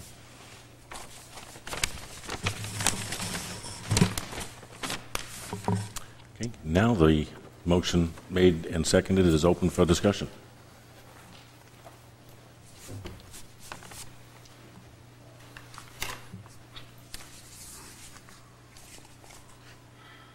Hearing no discussion. All those in favor of the motion signify by raising your right hand. 4. All those opposed? 3. The motion is approved.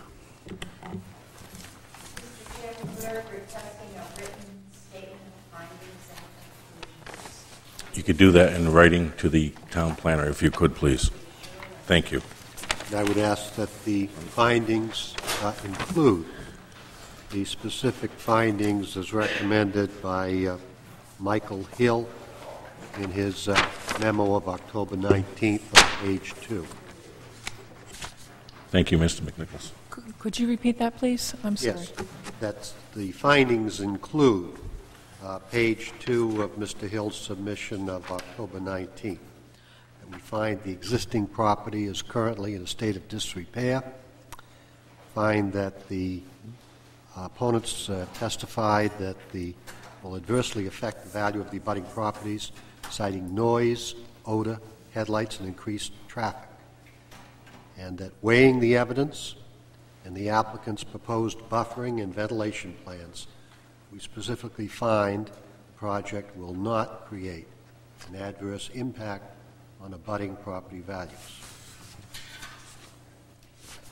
I'd like to ask if the 4 members who voted in the affirmative agree with those findings. In polling those 4 members that voted in the affirmative, Mr. McNichols? Just so we're covered here, would that be adequate to support the vote that's just been made, or do we need to redo the vote for lack of the proper term? Well, I guess what I'm suggesting is you do whatever, that the cleanest way to do this would have been to read the findings as part of the original motion. I believe if you agree that you want to amend the motion to add those findings, that would still be on the record. It would be clear enough that it would be added to the motion. The other thing, I was appreciative that Mr. McNichol read the actual motion because it's written in the will or will not, and you have to choose which way to go. Yes, I did. Yes. I said will not. I would agree. Mr. Emery, you've agreed to the amendment? I would support having that read into the record. Should we take a vote on that amongst the 4 members that voted in the affirmative? Those 4 members that voted in the affirmative, if you could signify your support of Mr. McNichol's recommendation by raising your right hand. Thank you. Thank you. You're welcome. Mr. Chairman, Mr. Emery. Not to raise the issue publicly, but perhaps it's important to. There was a motion made, and we had 3 people voting against the project, and I think I understand that there were concerns raised during the discussion phase of the presentation, but I'm not sure why 3 people voted against the project. So in future votes, I think it would be helpful that the discussion period after a motion has been made is often one, except for a motion to table, is an opportunity for people who, unless I completely missed it, maybe I missed it in the previous discussions, but I was surprised that we had 3 people voting against the problem. I'm not criticizing people who did vote against it. Normally what happens when you make a motion, somebody says, I'm not going to vote for this because I don't like cats in my neighborhood or something like that.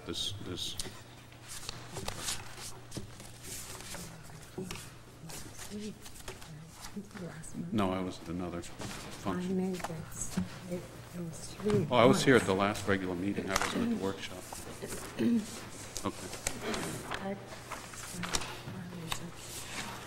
Thank you. Any further comments from the board before we move on to the next item on the agenda?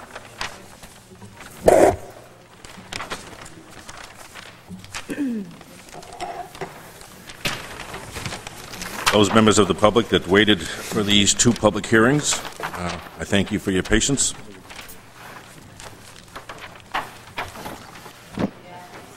Those members of the public who are now leaving the hall, if you could exit to the back of the hall so that your comments aren't picked up by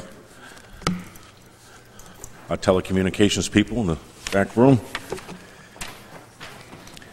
Under other business, the next item on the agenda is telecommunications zoning amendments. Requests by the Town Council to consider amendments to the zoning ordinance that regulate telecommunications facilities, creation of a proposed tower overlay district, amendment to the official zoning map, and amendment to the comprehensive plan. Public hearing, Section 1910-3 amendments. Would you like me to read the introduction, Maureen, or would you like to? I'll read it. Okay.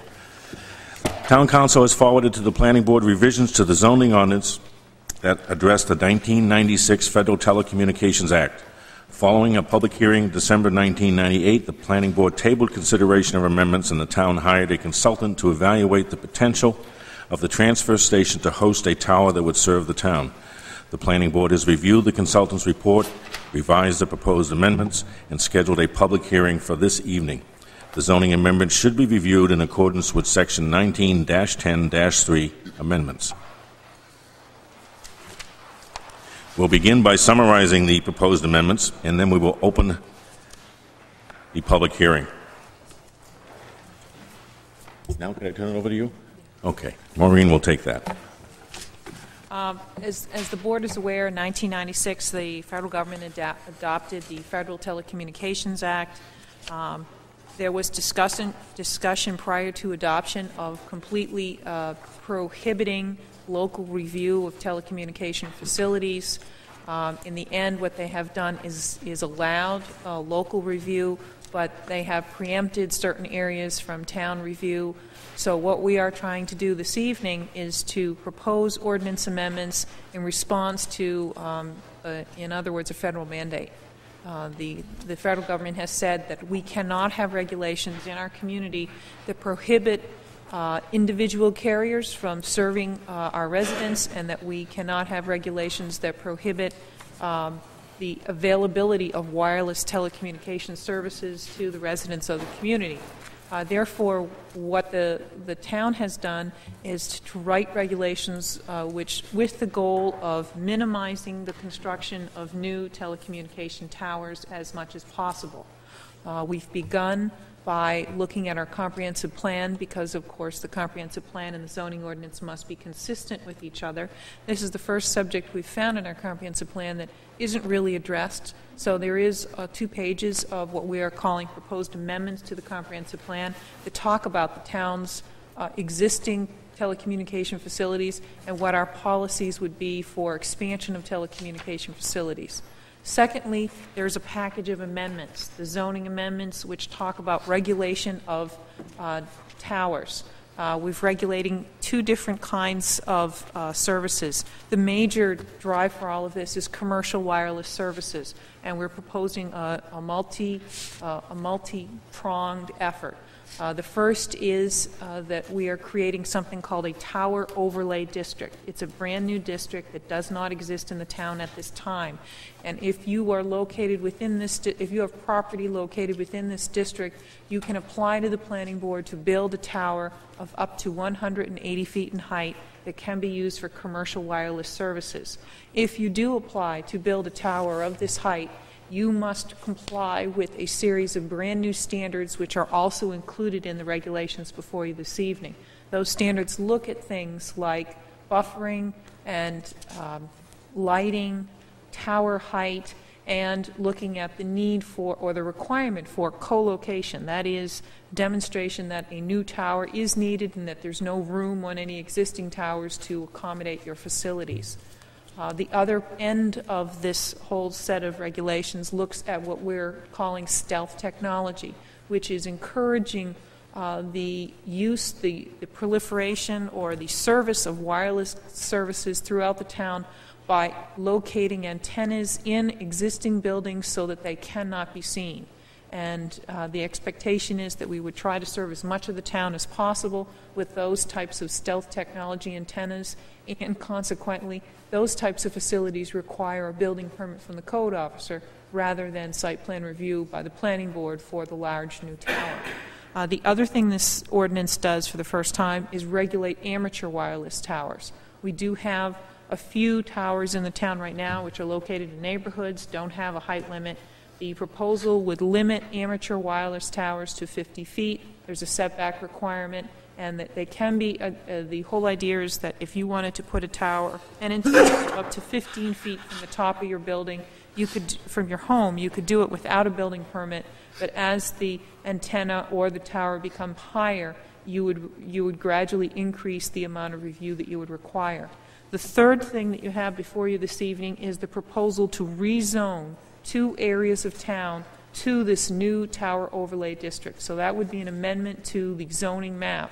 The 2 areas that are proposed are 351 Spurwink Ave, where there is an existing 180-foot tower.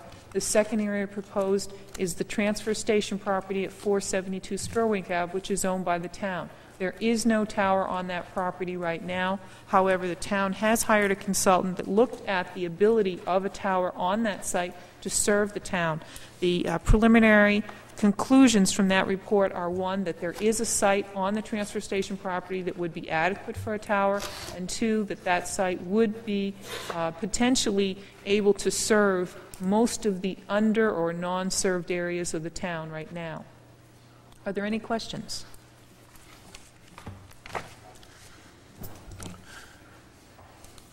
I only have a comment. Is how could you possibly memorize a 15-page memo and speak to it so concisely to the public? It's been a long time. It's just a reflection of your natural abilities that I'm always impressed with. At this time, I will open the public hearing. Anyone who would like to comment on this matter, please come to the podium, identify yourself by name and address, and make your comments known to the planning board.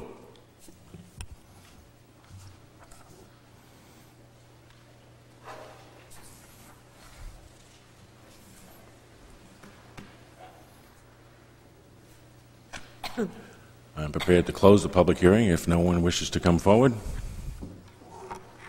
Public hearing is now closed. I'd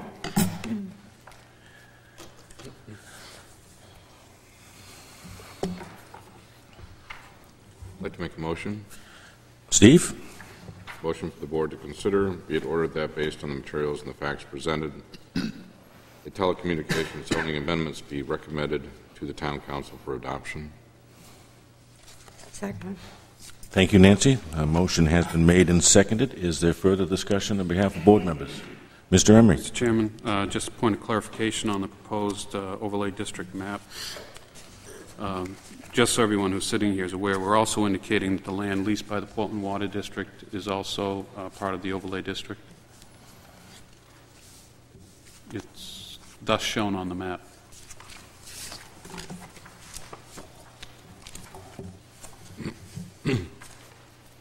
Which map are you using, Tom? I'm using 472 Spurwink Avenue. I'm talking about the sewage, not the brick building on the west side of Spurwink, but the pump station site on the Yes. east side. Yes. You're right. That is included.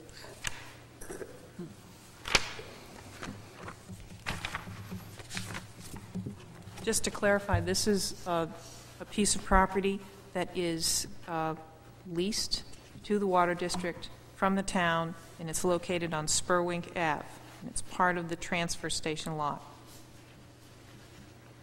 It's not any other piece of Portland Water District property. Further discussion from board members?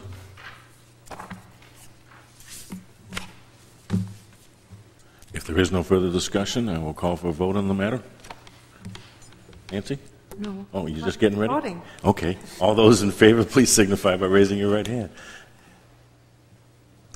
Thank you. The motion carries.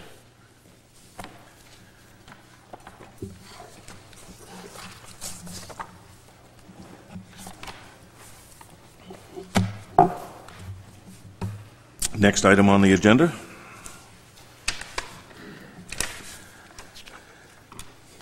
The variance standards zoning amendments.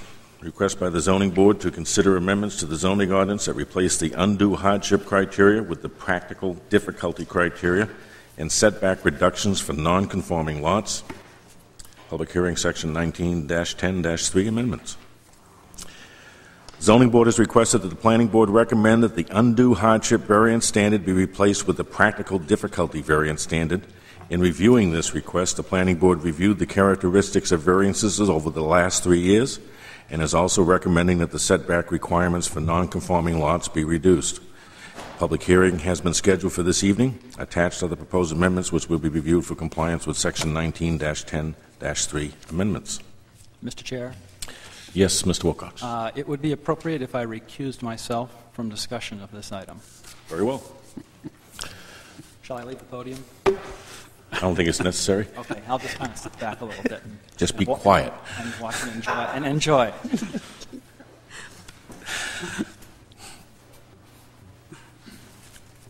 I'll begin this one by opening the public hearing. Public hearing on the variance standards revisions to the zoning ordinance is now open. Those requesting to be heard by the planning board come forward and identify yourself by name and address, please. Good evening. Good evening, Mr. Chairman and members of the planning board. My name is Henry Warren, and I'm chairman of the Zoning Board of Appeals. Let me start by saying that the zoning board has discussed this issue a number of times over months, and as you remember, had a workshop meeting with the planning board to try to explain our concerns, and very much supports the proposals in front of you. However, some of my comments then will be just personal. I can't tell you how each of the board members arrived at their particular individual concern, but just to convey that the board as a whole is certainly very much in support of the proposal, which came from all these discussions and from the efforts of the code enforcement officer and your planner. My concern, and I think that of some of the other board members, comes from a building frustration over a period of almost 3 years on the board, because we are asked in many ways to balance a strict interpretation of the ordinance against what I feel anyway is a realistic view of the appropriate property use in our community. And those two competing claims on the attention and decisions of the Zoning Board of Appeals do not sometimes lead to simple or easy or even, in many cases, in my opinion, appropriate results. The Cape has many areas with older homes and smaller sized lots, non-conforming lots, and we also have the kind of town that people seem to want to stay in. And oftentimes the ordinance forces us into a position of driving people away from their homes when their personal needs, such as an increase in family size or even a simple desire to have a garage, conflicts with the strict interpretation of the variance requirements of the ordinance. Given the hour, I'm just going to skip through this briefly, but I found it instructive. I believe it was Mr. McNichols that unearthed the recent Supreme Court decision in the case of Edward Rowe versus the City of South Portland. And I found that opinion, and I hope the board members of the planning board found it instructive, just in an educational way, if in no other way, because I think it clarifies, or at least puts in simple terms, the issues that we're talking about here. As the Supreme Court makes very clear, and consistent with our own variance, it requires that the board the Zoning Board of Appeals find that there is undue hardship. Undue hardship means that property cannot yield a reasonable return without the variance that's being requested. And a reasonable return means, quote, the practical loss of all beneficial use of the land.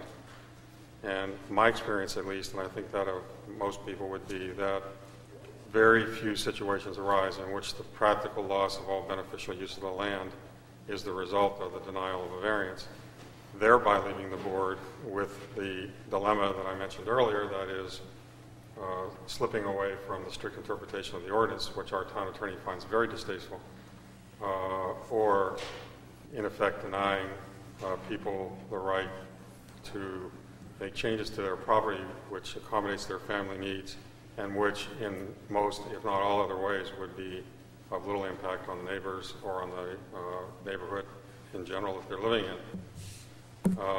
The state legislature recognized this problem some years back and came up with the practical difficulty standard, which you're addressing, and has offered the option to municipalities to adopt that standard,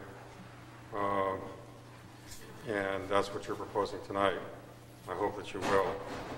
It's a good solution, along with the additional proposal to recognize that in non-conforming lots there should be a slightly smaller setback requirement. First of all, it recognizes that there are parts of town where these non-conforming lots create very tight situations, and that the setbacks perhaps should be adjusted to reflect that. That in itself would reduce, I think, to some degree, the number of situations which even require a variance, and make it much easier for people to accommodate their needs. the practical difficulty standard, key issues that the board would be faced in making a decision. There are a number, but the two most prominent ones from my point of view are that the proposed change will not detrimentally affect the use or market value of abutting properties, and that there is no feasible alternative to a variance available. That's a very different standard for the board to work with than the undue hardship issue, which, as I pointed out, leads to the whole question of no practical use for the property. So we hope that you will be comfortable in recommending this change to the town council, and they in turn will adopt them, not for the comfort of the zoning board, although that would certainly help, but because I at least think, and I believe the board members support this, that this change would be consistent with both maintaining the quality of the town at the same time providing additional opportunities for people to stay here in property situations which are currently far too confining for their changing family needs. If you have any questions, I'll be glad to try to answer them with no guarantees. Any questions of the speaker? On behalf of the planning board, I thank the zoning board for working with us in workshops to bring this matter to a conclusion. Thank you. Further comments from the public?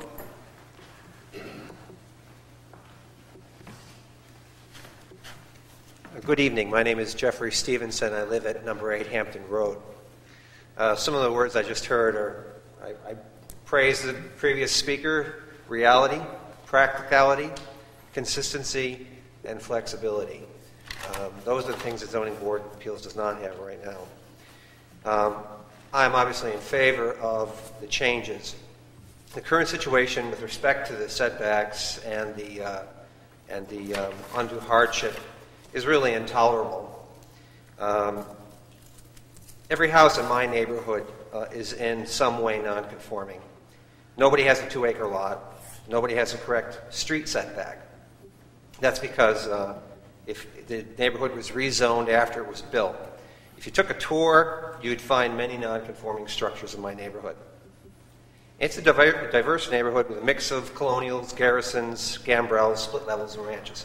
Talking Hampton Road, Jewett Road, Fenway, if you go through that area. The town has dealt with the divergence of zoning and reality by, up till recently, allowing reality to win at the Zoning Board of Appeals. The current required setbacks are too strict for my neighborhood. Thus, neighbors of mine have received in the past variances for reduced setbacks to build family rooms, and you'll find garages less than 25 feet from the sidelines. Every house, as I said, is closer to the street right-of-way than required. My wife and I recently made an appeal for a side setback reduction to build a garage. We were asking for what we felt was a reasonable reduction, much like my neighbors, much like you would find existing already in the neighborhood. If allowed, I believe my proposed garage would fit hand in glove. Yet we had to come before a different board than my neighbors, one with new urgency to enforce the law strictly as written. I accept that the board has interpreted the law with due diligence without any malice and that they're trying to do their job. Thus, we need to change the law. It's just impractical. We can't have a system where citizens have to check in with which way the wind is blowing at town boards before making an appeal. We can't have one set of citizens waved ahead under the rules while others in the same situation are refused under those same rules at a different time. My neighbors have had the benefit of looser or reality-based interpretations of the zoning rules. I would like to have the same freedom with my property. It's time to recognize the reality of the neighborhoods. It's time to put in place these practical changes that reflect that reality. And I believe that if you make these, if you adopt these standards, you will have a major step toward fairness. I know that if the standards were in place, I would not have had to come before the Zoning Board of Appeals. I was asking in my case for a 10-foot reduction in the side setback to build a garage. And because of the nature of my lot, I faced a situation where the only place I could legally put it would either be behind the house or right up against the south end of my house. I have a gambrel, windows on the south and the north. I would lose all my windows on the south. A lot of Hobson's choice, if you will. So I encourage you to please put this forward as quickly as possible. I believe that they reflect the reality of my neighborhood and would give the flexibility and reduce certainly the volume of appeals that would come before the town. Thank you. Thank you. Further comments from the public? Please come forward.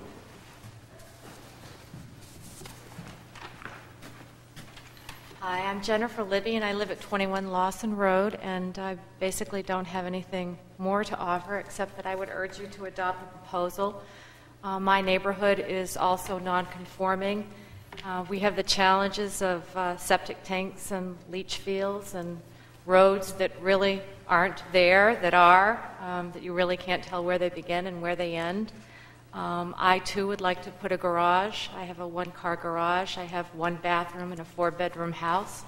As it stands right now, I can't do anything, and my family is growing, and it would help, I know, a lot of other neighbors as well if we could have a little bit more freedom to work within the confines of our homes. I don't want to leave my home, but I need more room, and I need a garage, and with all the restrictions, that makes it very difficult. So I would urge you to adopt this proposal. Thanks. Thank you. Further comments? Hearing none, I'm prepared to close the public hearing. The public hearing is now closed.